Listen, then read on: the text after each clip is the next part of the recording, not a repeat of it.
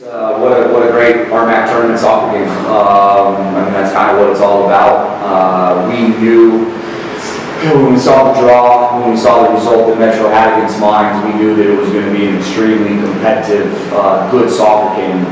Metro State, in my opinion, is one of the best teams in the conferences, and I think one of the best teams in the region. And I think a lot of people saw that most recent scoreline against them and saw that it was 3-0 in our favor. Well, I can say that that wasn't a 3-0 soccer game. That scoreline should have been a lot closer than what it actually was. It entailed a couple of late goals on our end. I think you got to tip your cap to Metro State. I thought they had a great game plan. They played with nothing but heart and desire, and they made our lives incredibly difficult today. I thought on our side of things we didn't necessarily look like we have as of late, especially in that there was a 30-35 minute period in the first half where we really couldn't get anything going. We couldn't link too many things up, and again, I think you got to tip your cap because of what Metro did and how they affected the way that we play. That said, I thought the second half, I thought we looked a little bit more like we should. I thought we played a good second half. I thought we played good 2 overtime periods.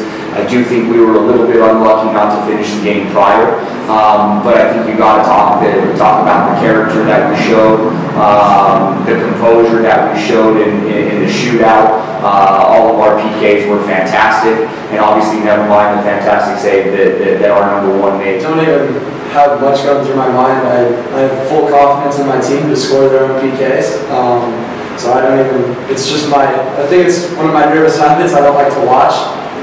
So I let them do their thing. I have full confidence that they're going to put the ball in the back of the net. And when it's my turn to go on goal, I go through my routine and just kind of figure out where he's going to go, and I make my decisions. You know, we've talked about him a lot personally because he's taken 7-8 PKs throughout the season. I think the majority of them have gone to the side that I went to.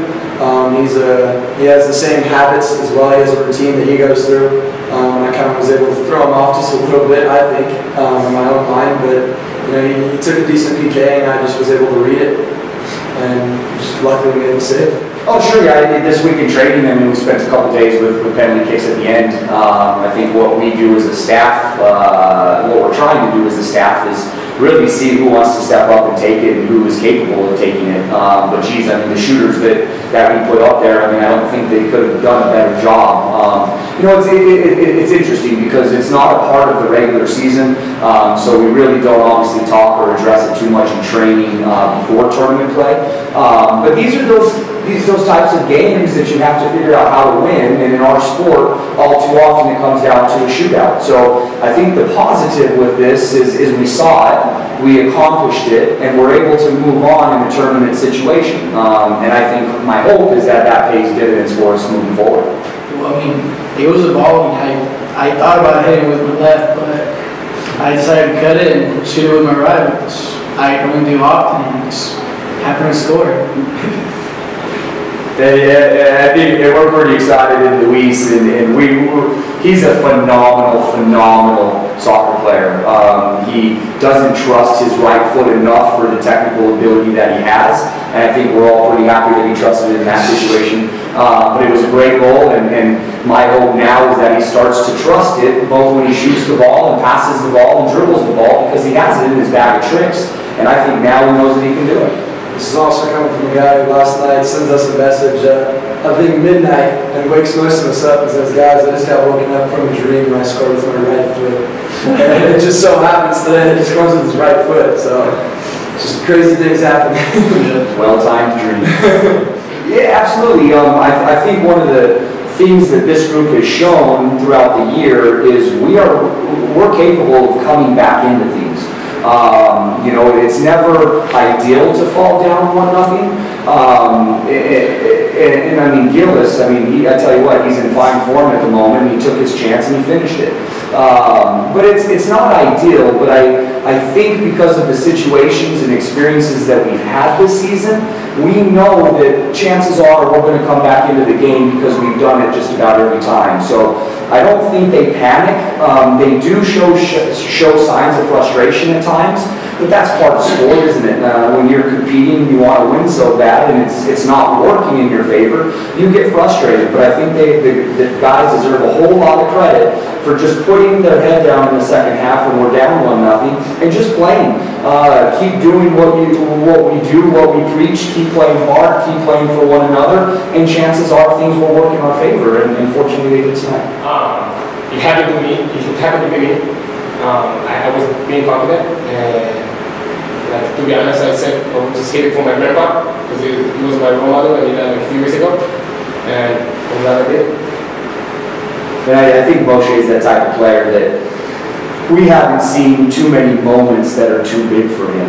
And that's what we said over on the sideline, is knowing that he could end it. I looked over at Stan and said, I'm going to be really surprised if he doesn't, just because he's able to calm his mind down and I think that crucial moment, whether it's setting up a goal or whether it's scoring himself, I think he just has that innate ability, God-given ability to just kind of settle things down. And I think he did that, and what a PK to finish things.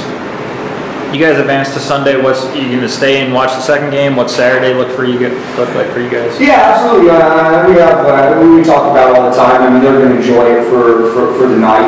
They're going to enjoy, earning the right to play for another trophy come Sunday. And then we'll come out to training tomorrow. We'll get some things right. We'll rest some bodies. But we are going to watch the game tonight. I think it's going to be a wonderful matchup between Regis and UCCS, and try to do some scouting and see what they're going to look like going into Sunday. But we know whoever that championship game is against is going to be a wonderful game of soccer, and I think one worthy of a championship here in the conference. Yeah, it's exciting. I think we had a great turnout tonight from students and family and friends.